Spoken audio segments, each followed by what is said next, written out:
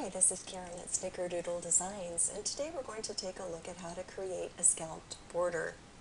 2 weeks ago, we looked at how to align and distribute items in a Photoshop document. Since the writing of that article, several of you have asked me if you could use the Align Distribute tools to create a scalloped border. Well, the answer is yes, but there's a faster, easier way using a brush, and so today let's take a look at how to do it that way. Today I'm using Photoshop Creative Cloud 2015, but this does work in Photoshop Elements exactly the same way.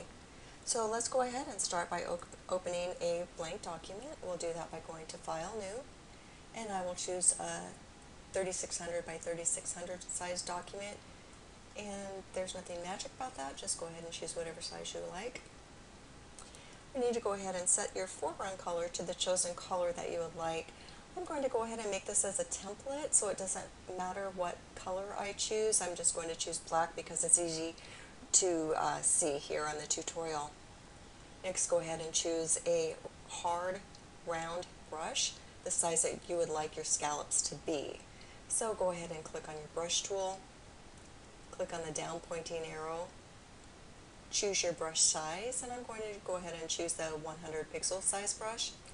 We want the hardness set to 100%, so that's as far right as it will go. That's going to give us a nice sharp edge on our scallop. If you don't have your brush panel visible, go to the top menu bar and choose Window and Brush, and that will open that panel for you. Choosing this brush, it should be set at 1%. It was set at different because that's the last setting I had used for it. It will not automatically go back to 1. You have to reset that at 1 once you choose another size. So let's go ahead and pretend like that was at 1%.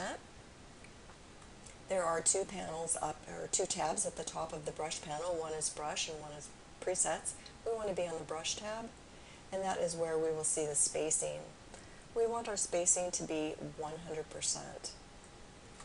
You can highlight it and type it in, or you can move the slider if you like. I just find it easier to type it in.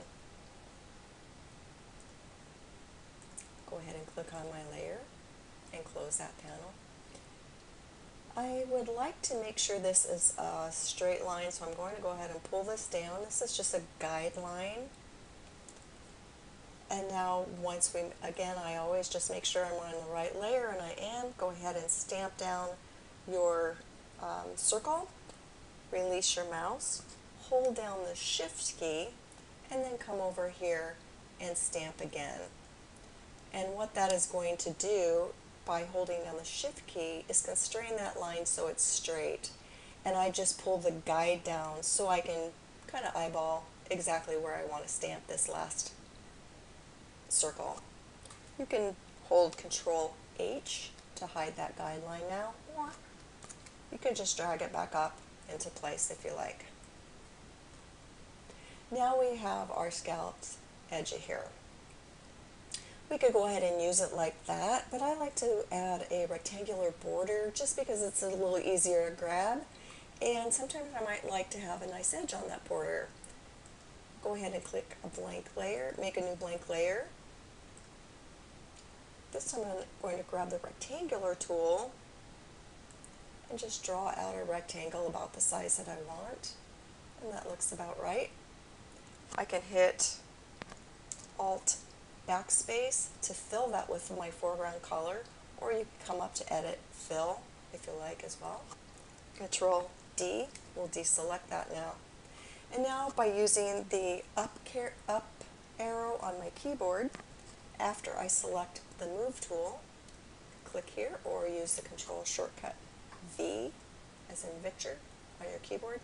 Just nudge that into place wherever you would like it to be.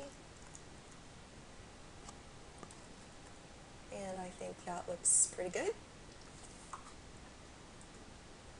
If you right click on one of the layers and choose Merge Visible or Merge Down, either one, now we're going to merge those into one layer, and we have a border that we can save as a template and use over and over again. Make sure you go ahead and trim your image to get away the transparency, the extra transparency, and that's going to lower your file size. In Photoshop, I usually just do image trim, transparent pixels, and now I will want to save this as a PNG file to maintain that transparency and allow me to use it again. Go ahead and change your brush size to whatever you want. If you want bigger scallops, obviously you're going to use a bigger brush. You can try that with different shapes as well. And you could probably come up with some really interesting borders all on your own. So I hope you found this helpful. Thanks for stopping by, and I'll see you next week.